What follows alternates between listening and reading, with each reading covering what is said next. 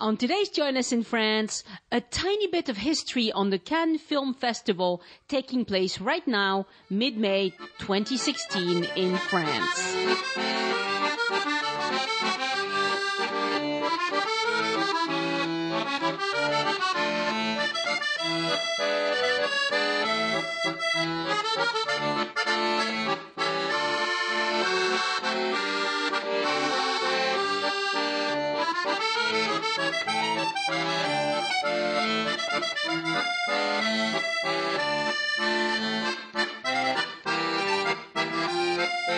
This is Join Us in France, episode 110. Hello, I'm Annie, and Join Us in France is a show about all things French. I love France. I was born and raised in France. I live in France, but I've also lived in the UK and the US for a couple of decades, so I do have a unique perspective on my own country, and I want to help you understand France better, at least the way I see France. Thank you so much for all the people that have reached out to me to offer to do trip reports. I love those. There will be many more coming, and I'll be recording more shortly. This episode is of interest to you. Remember to go on the website, joinusinfrance.com, and search for the word like keywords like Provence or Cannes or keywords like that. And the search bar is your friend. You will find a ton of things that are not right on the front page. For show notes and photos on this episode, go to joinusinfrance.com/ and the number 110. The 69th International Film Festival in Cannes opened in Cannes on Wednesday, May 5th, 2016. And so today I want to give you a quick little bit of historical perspective on this great event. Now, if you have been listening to the show for a while, you know that I'm not much of a socialite. I don't work in the film industry, but Cannes is a huge event, and its history is actually very interesting. But you may think that, yeah, Cannes is big, but America has the Oscars, and that's what counts. And yes, the Oscars are huge, but they are an awards ceremony, not a film festival. There's a difference. Cannes is a film festival, the biggest film festival in the world at this time. The biggest film festival in America is the Sundance Film Festival that Robert Redford started at his home resort of Sundance in Utah. I love Sundance. I've been there many times. It's amazing. But it's a much younger film festival that doesn't have all the historical background and all that. There are many other film festivals around the world, but for some reason, Cannes and Sundance are the ones I always hear about. So, how did the Cannes Film Festival start? Who started it? Why do French people still care about this? Why do people in general care about this? There are two people credited with starting the film festival, the Cannes Film Festival. The first is Jean Zay, who is credited for a lot of things. And as a matter of fact, his ashes were just put in the Pantheon recently, last year. And I talked about it on one of the episodes. The other person is Philippe Erlanger. He is not near as well known, especially outside of France. But let me tell you a little bit about his story. On September 3rd, 1938, so this takes us back a while, this young man, Philippe Erlanger, he is a trained historian and he works as a public servant. He was invited to represent the French government at the Mostra Film Festival in Venice. At the time, Italy is under the rule of Mussolini, even though this happens before the war. And as a matter of fact, the name of the award was the Coppa Mussolini. That was the name of the award they gave. I mean, it was very much a Mussolini thing. This young Philippe Erlanger, he's really happy because a French movie is rumored to be one of the favorites this year. The movie is called Le Quai des Brumes. In English, it's Port of Shadows. And then he hears that the German Minister of Propaganda, who is Joseph Goebbels, he's going to be at the festival in person, and that both Hitler and Mussolini want a movie called Olympia to win. This is a German propaganda movie about the 1936 Summer Olympics, and an abashed love song to the Aryan race. It's kind of sick. Okay, the Americans refuse to attend the festival. The English leave the festival. Now I'm talking about the Venice festival, okay? So the English leave the festival, and this young Frenchman, he gets back on the night train to Paris, and on that train they make a stop in Cannes, where he walks off and sees the glorious beach and the palm trees, and he thinks, oh, this is a nice place. And then he gets back onto the train, and later on he writes a report and goes on to meet with his friend Jean Zay, who is the Minister of Culture at the time. It wasn't called Minister of Culture at the time, but you get the idea. He was a big wig in the government. Now, Erlanger talks with his friend Jean Zay, and they feel like they must react to this provocation by the Germans and the Italians by instituting a film festival for free nations. And then they wonder, where could we host it? So they think, oh, maybe Algiers was French at the time. Maybe Vichy, which, it's not yet the capital of French collaboration. Maybe Biarritz. Maybe not. Maybe Cannes. Why not? Huh? And what they were looking for was a large city where people like to go on vacation. Once the proposal is made, the city of Cannes offered to pay for the whole thing. And that's why the festival was established there. They worked very hard on the project.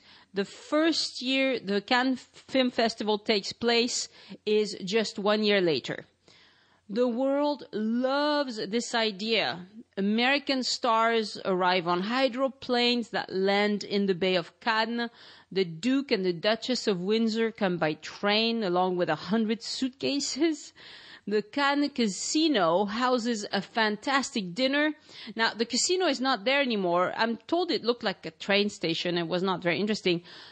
But on the first night of the festival, in 1939, suddenly the weather turns and some strong winds come in and destroy the decor. Lots of beach chairs fly around, and it's a bad omen. And indeed, the festival didn't get to continue beyond that first day, because the next day, September 1st, 1939, Hitler has decided to invade Poland.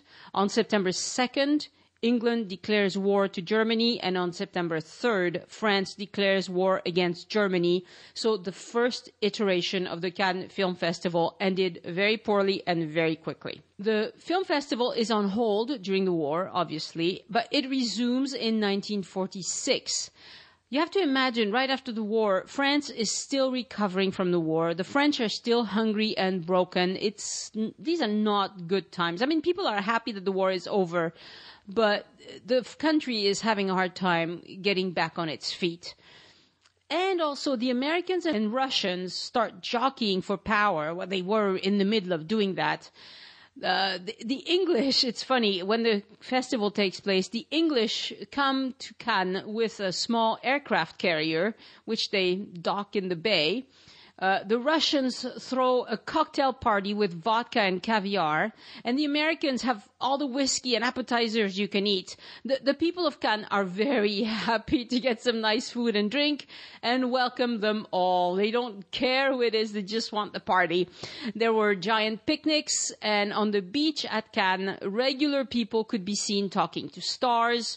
And it was friendly and not at all what it became later with all the security and strict separation between the public and the stars and all that. The first bikinis appear in Cannes. This is another funny story. Some guy invented the bikini, an engineer, and he was trying to find somebody to, model it. And the fashion models were too modest to be seen in a bikini. But a young lady she poses nude for artists, and she doesn't care. So she shows up on the beach with the first bikini. And as a result, she gets 5,000 love letters. Which goes to show you that some men are really shallow, but it's funny anyway. It was always, the Cannes Film Festival was a mixture of lowbrow entertainment mixed with some of the most brilliant and creative people in the world. For example, the first person to preside at the Cannes Film Festival was Louis Lumière, the man who invented movie technology. And at first, there were no prizes per se. I mean, people came to present their movie, and a lot of people went home with a prize. You know, it became a competition later on. But it was, and it is, a place where people meet, exchange ideas, start projects, etc. But it's hard to keep it real now. There are so many people that go. I was there one year, maybe 8 years ago, something like that. I was there on business for something completely different, but it was so busy. It was just crazy. And it's not something that I enjoy that much, that big crowds and stuff. But I'm sure that for people who love the movies and who work in the industry, it must be really exhilarating. So next year, it's going to be the 70th anniversary, and it's to be truly crazy. But the Cannes Film Festival has grown in size every year. It's just crazy. Now let's talk about some of the movies that have won at Cannes. Some of the old movies that have won at Cannes. I mean, French people, they always like to say that Cannes Film Festival only gives awards to movies nobody wants to see. I think they probably have a point, but it wasn't always that way, and it doesn't have to keep being that way, okay? Don't do that, people. So, let me set the stage.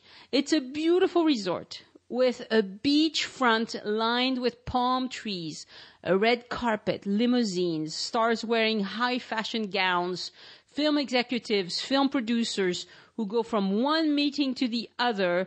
There's press from all over the world. It's, if you want to see the latest and best Canon and Nikon and professional photography gear, this is where you go. It's all there. They have each one of these guys has, $20,000 worth of camera equipment on them. You have the press from all over the world. As I said, the cocktail parties. You have overbooked hotels. Lots and lots and lots of gawkers. It goes on for 11 days in May. And Cannes is the hotspot for glamour and fame. It used to be that you could walk up to the stars on the Croisette. The Croisette is the name of the Cannes boardwalk. But it rarely happens anymore. I mean, the whole thing is orchestrated. The public is held at bay. They have barricades. I know they have the well-guarded barricades because that's where they parked me, The movies are shown, they are seen, they are critiqued by licensed film critics. You cannot buy a ticket to that movie theater. You have to be invited. You have to be a licensed film critic that gets invited. And it used to be that the film festival was in the fall, was in September or October sometimes, but now it's always in May. And then they say that the weather is better in May. I'm not sure that's true these days, but anyway, that's why they do it in May now. Now, October 5th, 1946. So, the first year, the actual, there was one in 39, but it didn't end well. So, October 5th, 1946, this is the second film festival. At the end of the festival, they shoot some fireworks. They had cocktail parties. But this first festival in Cannes was a messy affair. They had a lot of breakdowns. The films broke. The power stopped working a few times. Like I said, France was still recovering from the war. They lost film. They mixed up film reels. It was a mess. The American and Russian delegations accused one another of sabotage. And of course, it was nothing of the sort. It was just poor organization, that year, Hitchcock was presenting his movie Notorious. Well, it was interrupted a few times because of technical issues. Can you imagine? At the time, the jury was made up of 17 men. Yes, only men. From the countries where the movies were from. So it was truly an international festival. They invited people from all over the world. There were 45 movies and 68 shorts presented that year, 1946, at the festival. And the festival was housed in a casino in Cannes. That year they delivered 11 prizes. Everybody wins kind of thing. But the highest honor went to Roberto Rossellini, Roma Città Aperta. It's a movie about a young engineer in Rome who tries to escape the Nazis. The movie was made in 1946. They were already making Nazi movies in 1946. Didn't take long, did it? And this movie was a blockbuster. 3 years later, September 1949, the festival is 3 years old, and it has already moved to a bigger and better place, the Palais des Festivals et des Congrès. It's a gorgeous convention center right on the water. I'll show you a photo of what it looks like now on joinusinfrance.com/110. So that year, 1949, another Nazi story gets the prize. It's The Third Man by Carol Reed. I bet if you don't remember the movie, you'll remember this tune by Anton Karas.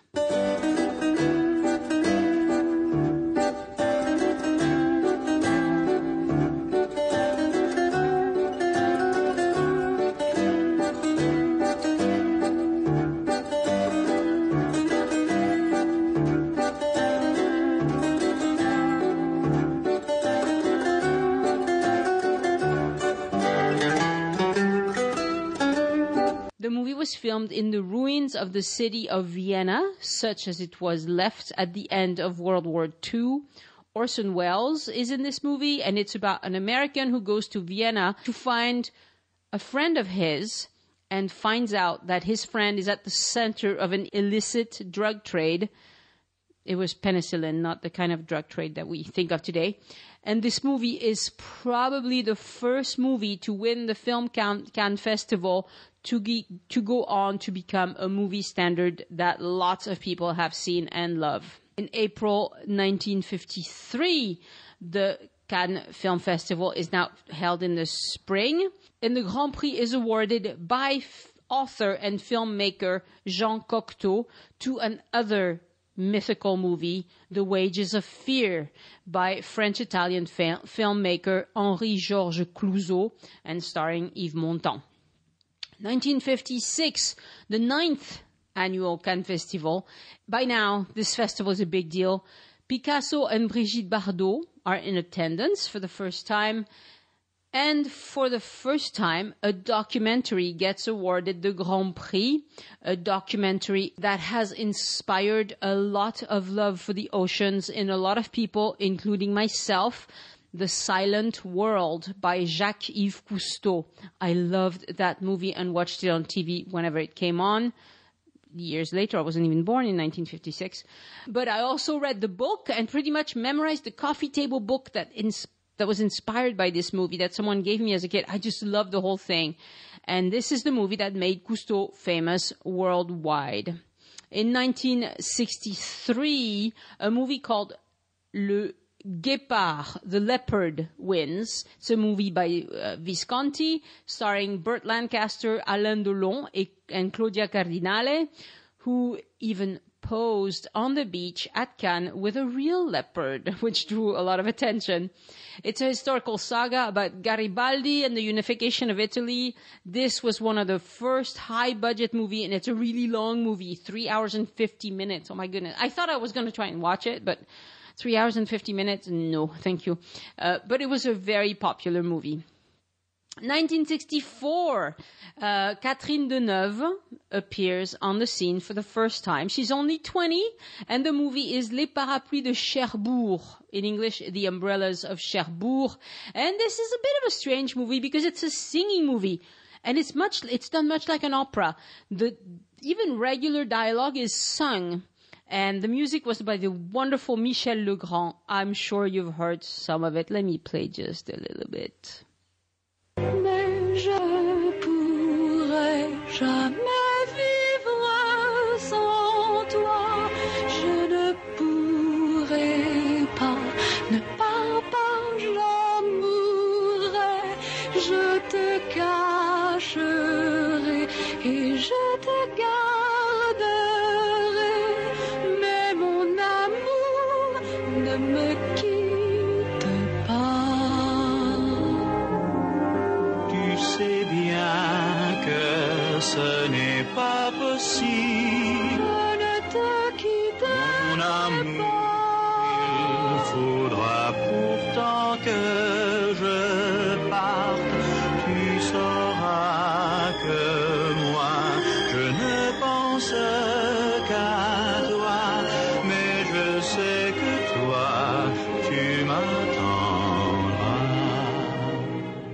It's a love story, of course. It's about a young couple who has to face many obstacles, including the war in Algeria, where the young man has just been called to serve. And again, there was some nice attention getting going on. When people showed up for the movie, they were all given an umbrella as a gift. And as they exited the theater, firemen sprayed water on them, so they had to open the umbrellas. And of course, click, click, click photos, The movie was an enormous success in France. 1970, this is the middle of the Vietnam War. The anti-war movie by Robert Altman, MASH, wins the Grand Prix. This movie is not appreciated by everybody. Kirk Douglas, who was on the panel, said he hated it and he just left the deliberations and the vote. He was just really mad about this. And as much as I loved MASH, the TV series, I must admit, the movie didn't do very much for me either, but whatever, 1976. Now, the winner is a movie by a young Martin Scorsese, Taxi Driver. And Robert De Niro is the driver. Jodie Foster is only 13 and she appears in this movie. And the spectators, we were really shocked by the violent ending of the movie. And the person who is delivering the Grand Prix is Tennessee Williams. So that's all the movies I have time to tell you about today. But if you love the movies, if you enjoy that medium, and if you want to come to Cannes next year for the 70th anniversary of the Cannes Film Festival, make your reservations right away, because it really gets crowded. I have no idea who's going to win this year. It's probably a movie I've never seen and will never see, but I don't see that many movies. Elise sees many more movies, and unfortunately she couldn't be with me tonight, but you know what? If you love it, make a reservation now. It's worth going once in your lifetime if that's the kind of thing you enjoy. Many thanks to listeners who donate to the show or use our Amazon or hotel booking links on joinusinfrance.com or on the show notes that appear on the podcasting app on your phone. Most new listeners find the show through a recommendation from a friend. If you're the kind of fan who drops our name here and there, bless you and thank you for your help. I hope you have a great time in France, and when you come back, consider sharing your experience and thoughts with other listeners. Drop me a line, Annie@joinusinfrance.com, if you'd like to do a trip report with me. Thank you. Au revoir. This episode is licensed under the Creative Commons Attribution Non-Commercial Non-Derivatives International License.